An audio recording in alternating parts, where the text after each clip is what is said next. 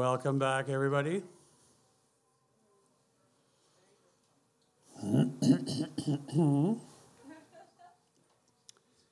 Brenda Clues is a multimedia poet, artist, and video poet who's a... Let me start again. Brenda Clues is a multimedia poet, artist, and video poet whose approach broaches poetry, painting, theory, dance, recordings, and video. Poem fragments are written into paintings, or a painting evokes a poem that is later written into it. She may dance a poem while wearing a mask that has emerged from a painting. She is a multimedia artist whose approach to a topic includes poetry, painting, theory, dance, recordings, and video. I detect a theme. Her oeuvre focuses on multiple callings, the obsessive muse. Brenda has had solo art shows at York University, Q Space, and Urban Gallery, and she's been in many group art shows. She's been published in a number of literary journals over the years. She has a chapbook, The Luminist Poems from Lyrical Miracle, and a book of poetry, Tidal Fury, from Guernica Editions, this last year, right? They are for sale, of course. You have some here. How much are they? Only $20. And a forthcoming novella, Fugue in Green, from Quattro Books. You're doing very well, Brenda. Please welcome her to the stage, Brenda Clues.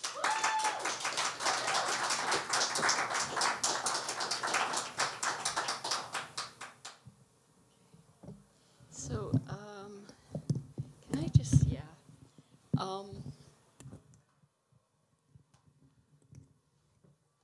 I'm doing all Tidal Fury. So I'm doing a Native American piece. And then I'm doing 2 Medusa poems. And then 2 dance poems with sarongs. Is that right? Medusa? And whatever. I think it's 5 or 6 poems. At the end, I'm doing some very short poems on writing. So this piece, I read this story in Keepers of the Earth in the 90s to my children when they were young. And when I was writing Tidal Fury, it just kind of rose up through my subconscious or unconscious or whatever. So it's a kind of retelling. And I hope I've cited my sources. You can find the story all over the net. It's a beautiful story. But it is told through the narrator of Tidal Fury, who sort of is and isn't me. It's called Tidal Patterns. Once, the tide remained high. Without clams or seaweed, the Timsian went hungry. Raven knew what lay under the blue, glistening robes of water. When he wrapped his blanket of black feathers around his strong shoulders, he flew. Scanning the edges of the ocean, he found her.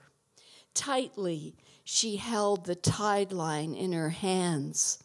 She would not release the waters to rhythmically rise and fall or draw back from the beach, leaving washed treasures, clams, seaweed, shells, and shiny stones. Why did the old woman hold the tide line so tightly in her lined, papery hands? Lodged in her house on the edge of the ocean, she gripped the waters in the lifelines on her palms. Who can tell from the mass of mounds and lines on her hands how the old woman bid the edges of the water be still? Inside her sun-bleached house, with closed eyes, she imagined the ocean or saw it with visionary sight. She sat, the tide line, her hands, the one interconnected with the other, crying tears of salt. Raven dropped from the sky, a shadow of black feathers. He sat beside her and groaned, holding his belly, saying he had eaten too many clams. He broke her meditation, and she rose to go and look at the clams. But he pushed her, and she fell, and he poured sand in her eyes, so she was blinded. Pulling the tide line from her, ripping the lifeline from her, he released the ocean, so the tide at last fell. Crazy old woman on the edge of time, time's burden, that weight of life-giving water. So the ocean drew back its mantle of blue robes, and the people feasted. There were bonfires on the beaches and a festival of clam bakes that lasted days until everyone's bellies were swollen with food. Who was the blind old woman crying on the beach with the torn hands?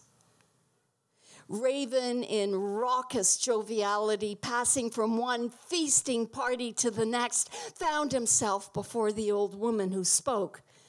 Raven, heal my eyes so I may see again. Raven, trickster figure, Promethean fire stealer, knew the gods must be bargained with, appeased, so he struck a deal. Old woman of the sea, I will heal you, but you must promise to let the tide line go twice a day so the people may gather food from the beaches. She agreed, so he rinsed the sand out of her eyes.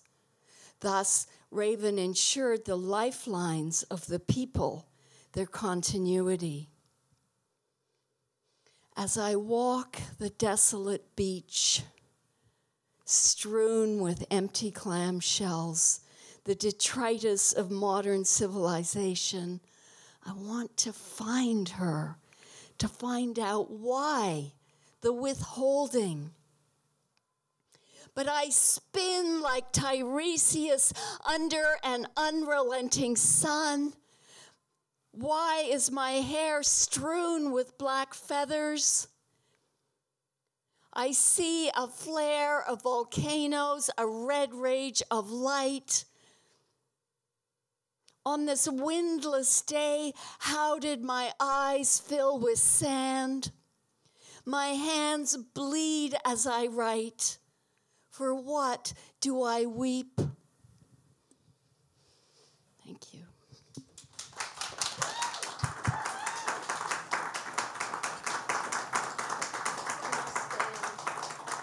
I have costume changes too.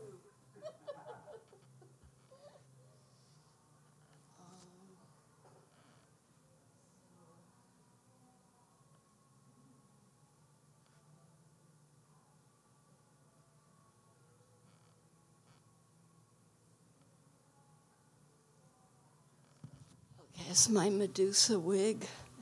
I did a lot of research, and I ended up with this. I made it. I didn't make the wig, but I. Okay, so I am from an African jungle. I lived 200 miles from the nearest town in mud huts as a child.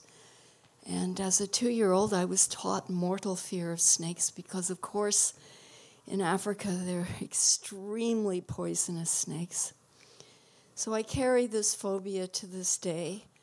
There are a lot of snakes in Tidal Fury. I sort of say, face your fear. You know, there's a lot of creativity in whatever you have a phobia about. So the Medusa showed up in this writing. This is one of the central poems. The Medusa. Can you know the depths of the anguish, monsieur? Deep in the grammar of the self where it unravels, defies linguistic coherency? Being forced to look with unblinking eyes. a terror of catatonia, the self-portrait. A work is at once order and its ruin, and these weep for one another. My head unwraps in the mirror like a ribbon or writhing snake. This writing, is it risk-taking? Am I subverting myself in this emotional storm of words? Apollo rising, full of pride, held out the head of the Medusa to this grotesquely uncouth Dionysian power. Nietzsche sees the Medusa as a figure of death between them, says Derrida. She who turns life into art with her gaze. Flesh becomes stone, pigment, pixel, celluloid. The immortalizer who kills us. I weep on an altar of rainbow serpents, on shed skin. The coils in my jewel-studded hair cut a mass of deathly serpent eyes. The muse. Medusa is my muse, and her snakes appear everywhere. On the beach.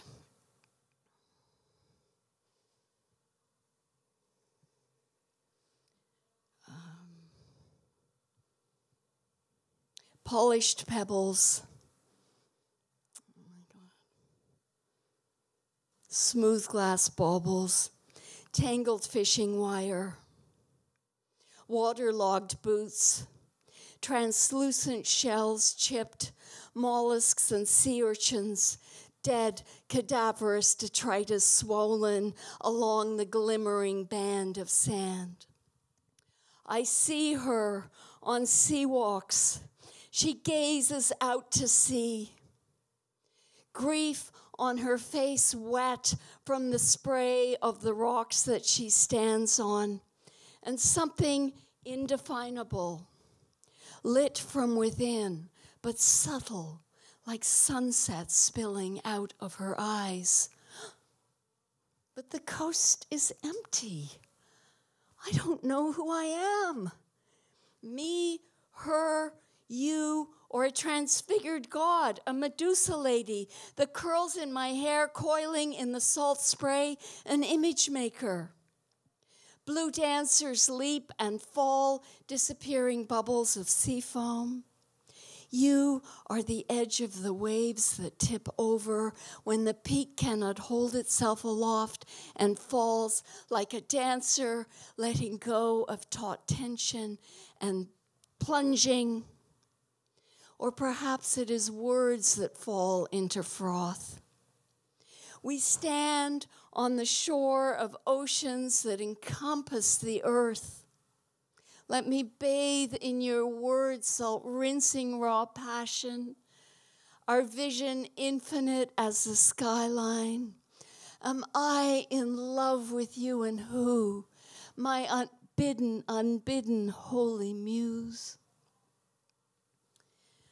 And now I'm going to do some sarong pieces. So I need this back again.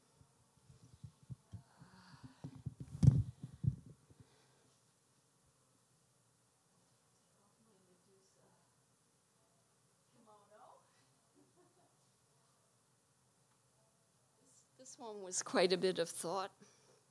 Initially went to Queen Street and got some fabric and took it home and dyed it with permanent inks and sewed it. And I think I'll just tie my hair back for this. So a lot of these poems aren't right together in the book, but they kind of pick up on themes as you go through. So this is called Dance of the Sarong. Wrapping raw silk around my shoulders, torso, breasts, and head, I dance like a slave seeking a freedom that is terrifying. With nothing to constrain you, contain, fetter, weigh, what would you do? Who would you be? If we could ignore being watched, read, observed, judged, about the unceasing gaze of the other, what would we do? Who would we be? How do we keep each other in check, clipped, chained, trapped? We push elbows against the tight fabric and turn and gyrate and fall our self-imposed prisons. In shades of blue, the sarongs echo the burqa dress code. In societies that contain the energies of women,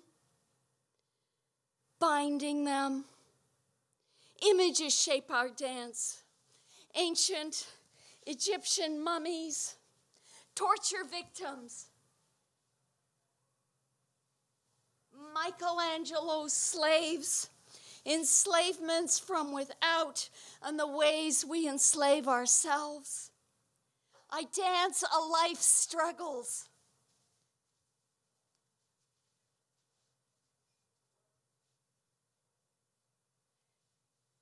Twirling, fighting for release along the wall. Private anguish is visible. We are enwrapped in an invisibility that gives us the freedom to fight for inner freedom. When the dance is over, we peel off the sarongs like ribbons of skin and sit in the circle wondering if any of us is closer to who we are.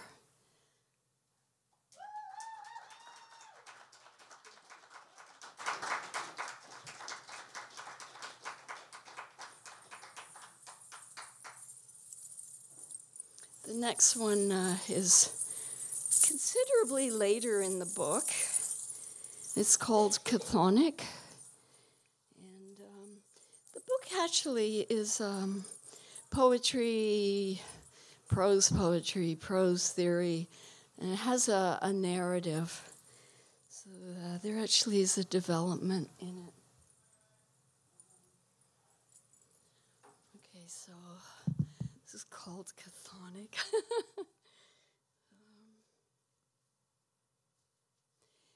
Soft cotton sarong in wide swaths of orange, plum, cream, and simmering moons becomes a snake with many eyes.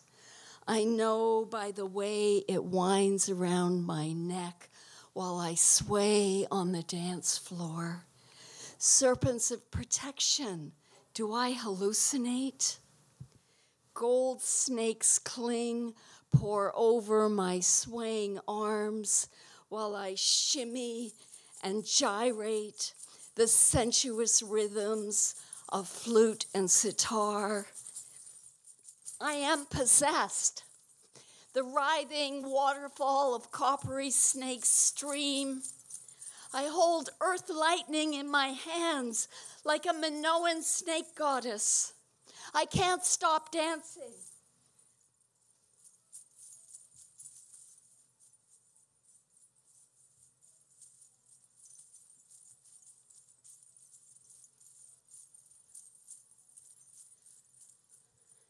A lady of serpents.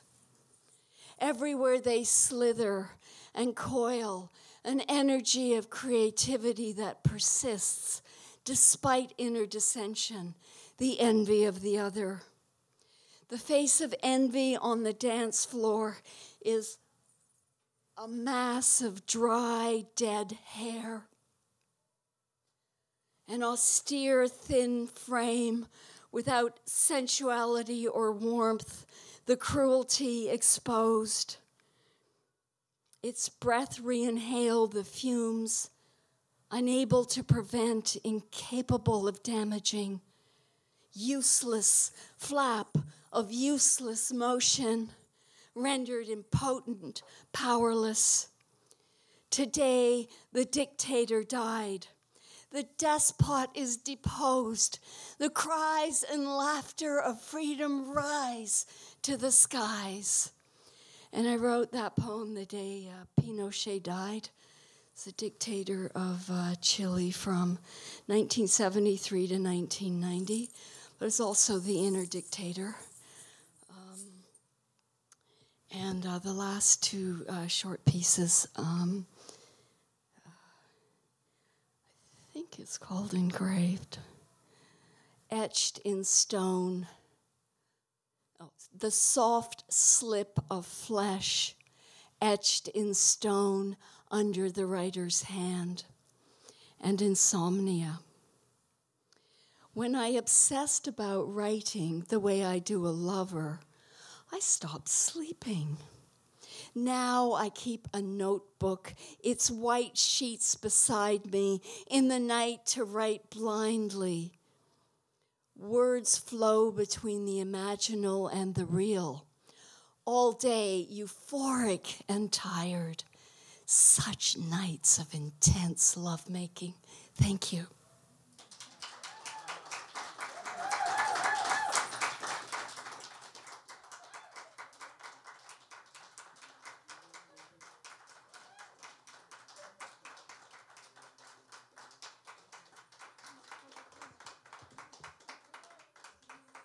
Brenda Clues.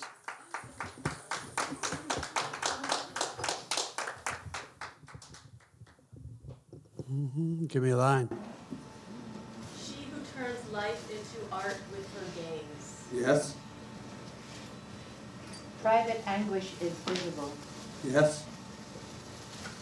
The soft slip of flesh etched in stone. Yes. I dance like a slave seeking freedom and terrified. Yes. I weep on an altar of rainbow serpents. Yes. She held the tide line in her hand. Yes. I had that one. That cadaverous detritus swollen. Mm-hmm. My hands bleed as I write. Yes. I weep on an altar of rainbow serpents. Sorry, what was that? I weep on an altar of rainbow serpents. Very good, thanks. Such nights of lovemaking. Yes. I dance a life's struggles. Mm-hmm.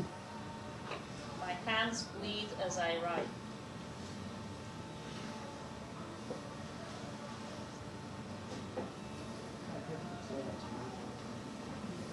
Blue glistening robes of water.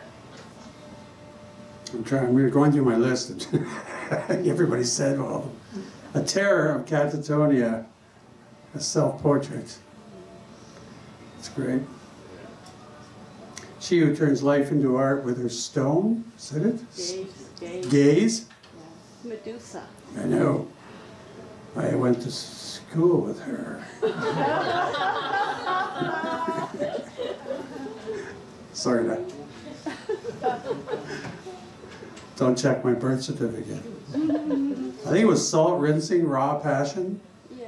It was great. And the other one was The Writhing Waterfalls of Coppery Sneaks. Yes. Very good. Another round of applause, please.